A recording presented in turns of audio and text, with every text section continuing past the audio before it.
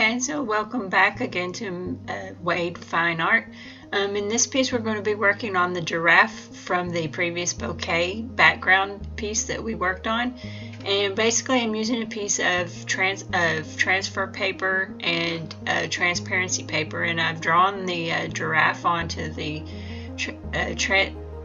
tracing paper, and then I will use the transfer paper underneath, and you can see I got it centered where I wanted it, and then I will raise the bottom up and put the transfer paper underneath there, and then begin to use my tracing pen. Okay, and you want to remove the bottom tape that you used to hold it steady with so that you can place the transfer paper underneath, and we're using the white transfer paper so that it doesn't have any dark lines remaining on the painting once we're done.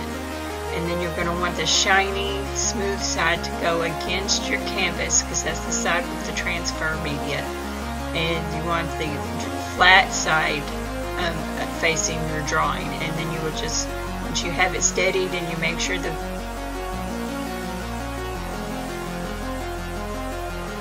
okay, and next I'm going to use my little tracing pen here, which you can get from Amazon, a pack of 3. I'll have a link for those in the book description below. And I'm just going to use the smallest end to begin tracing out the giraffe pattern onto the canvas. And by doing this using the transfer paper and the transparency paper, it saves you time of having to just redraw everything over again onto your canvas. This way you can just draw it once and then just trace it on there. And if you ever want to use this image for a different piece or on a different type of media or whatever, you have it where you don't have to just redraw it. You can just use transfer paper to retrace it onto your new piece. And again, just continuing to do this, and then I'm going to speed this up.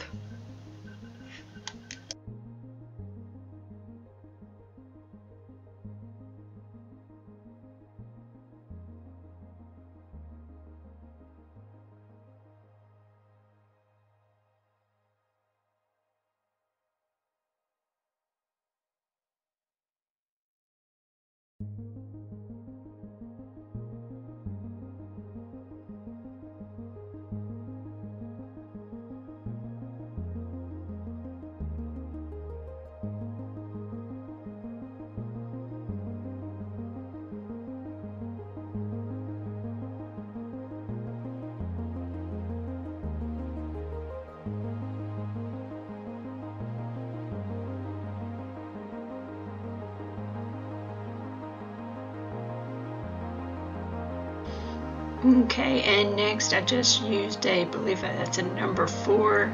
Can't recall for sure if it's a number 2 or number 4 flat, but I'll have the correct one listed in the description below with a link to the place where you can purchase these brushes.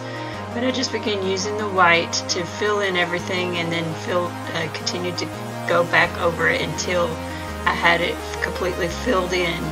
So that way that when I go to put my next colors for the shadows and the details onto the giraffe, they will show up. And I just continue to fill these in and go back over them with more white until I have them completely filled in.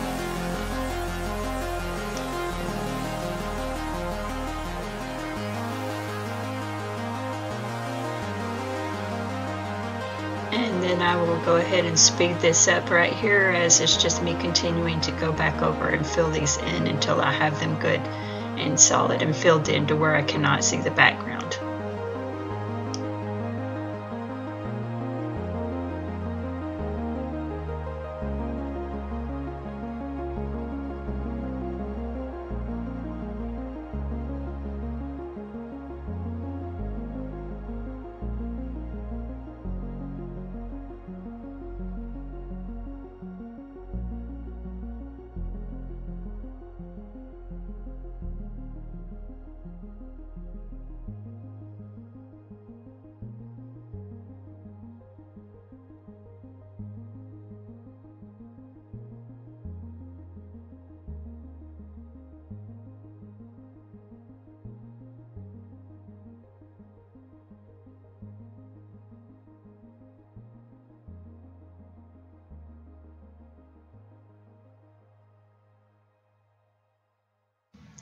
Okay, and now I just began using some of that light purple that I used in the back, using some of that purple that I used on the background for the bokeh background to begin filling in the white for the main color of the giraffe. And then I'll just continue to work on those stripes with that violet or purple color, making sure I have them good and filled in and solid and looking, having the contrast and everything the way it should be. And I'll just continue to work on that, filling that in until I have it looking the way it needs to look, or the way I want it to look. And then at this point I'm going to go ahead, let's go ahead and speed this up, because it's just more of filling in the body of the giraffe.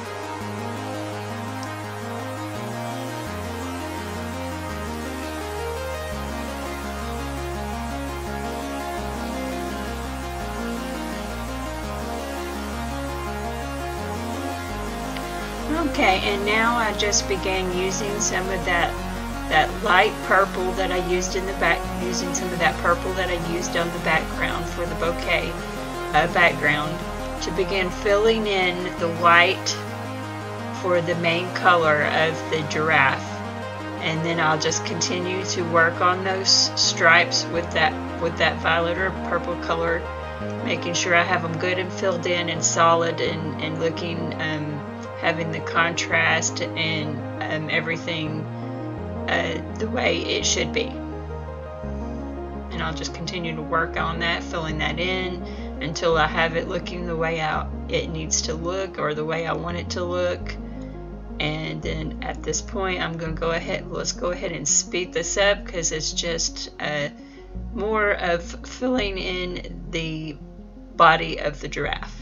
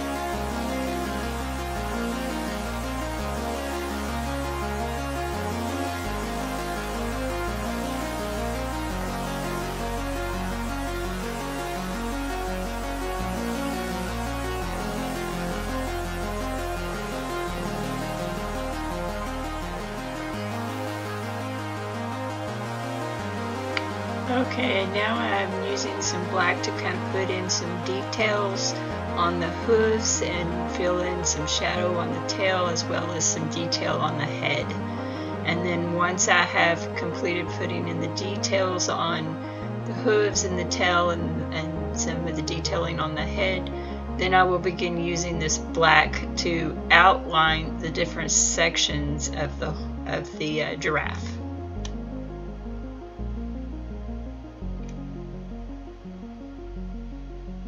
And then we'll go ahead and speed this up, as it's just me using that black to put some shadow and outlining each section of the giraffe's body.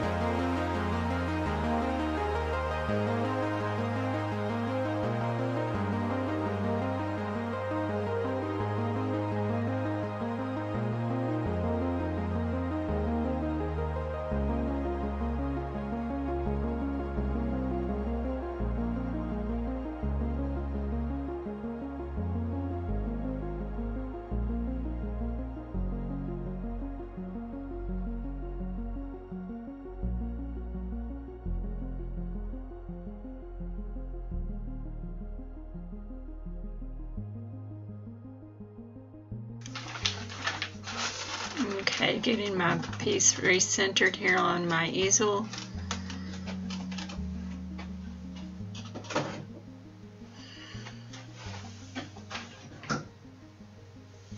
Getting it tightened down good where it'll stay centered.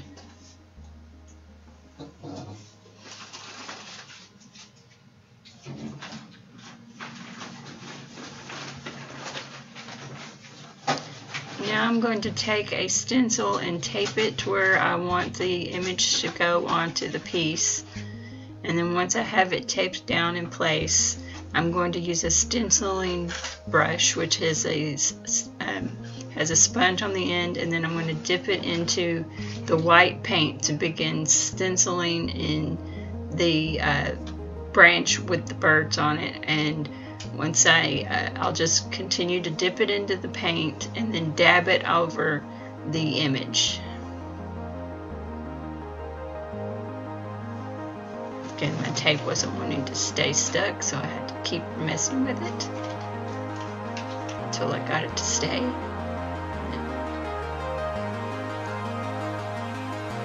Let's zoom this in on the stencil now.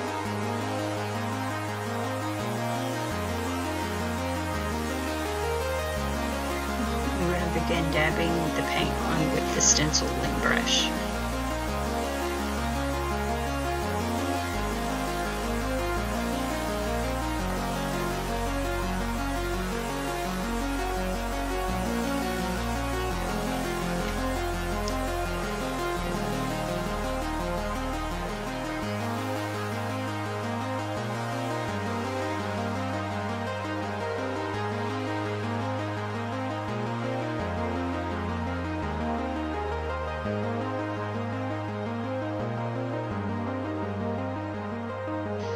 Okay, now I'm going to use the exact same colors that I used on the background in the giraffe to begin filling in the tree branch and the leaves on the tree branch, as well as filling in the birds.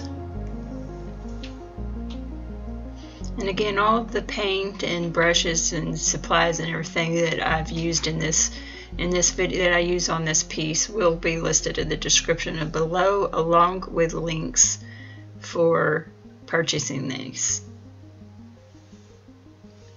Again, using that same violet color I used on the giraffe and in the background, because we want all of this to look like it's one piece, not something that's been pasted into a separate image. Again, I believe that is a number 0 liner brush. And again, I'll have links to these in the description. And again, just continuing to fill this in, and I will be using this as well as another brush, I believe, which will be a number 2 liner brush to fill in, or a number 2 flat to fill in the leaves and put some highlights and things on the branch.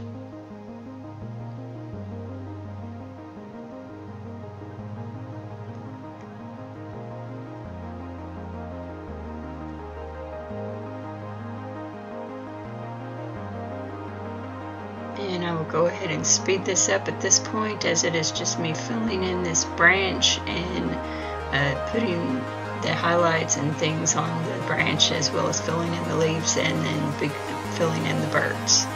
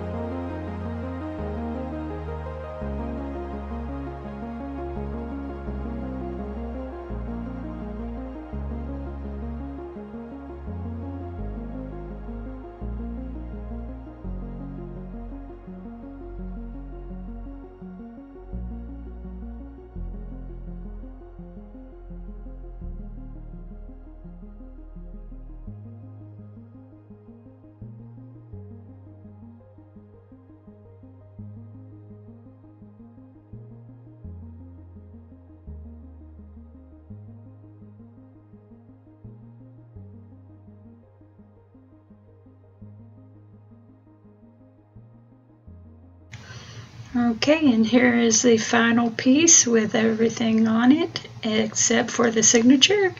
And we'll zoom out where you can see it, get a good look at the whole thing again. And then I hope you enjoyed this. Hope to see you in the next video. Okay, and now for the final step of this piece, which is putting my signature on the piece. Just get my easel steadied here and get the piece nice and secure. And then using a General's charcoal pencil, I'm going to first write it on there with the charcoal pencil.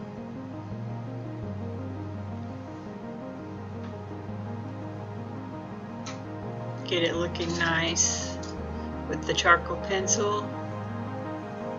And then I will go over it with a liner brush and the choice of paint color that I want to use for my signature. And then there we'll have the finished piece.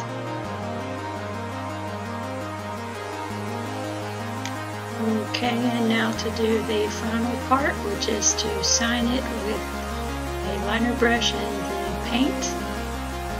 And you want to just have a nice roll on there and just smooth. And you want to do this in separate strokes. You don't want to try to do this all in one stroke, or it'll start getting really messy. So you want to kind of do one stroke and then come down and then do another one. And then you can go back and touch up areas where you might have ran out of paint.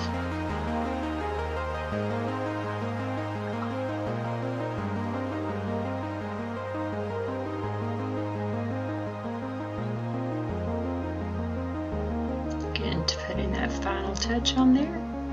And then there's the signature, and there is the final part of this piece.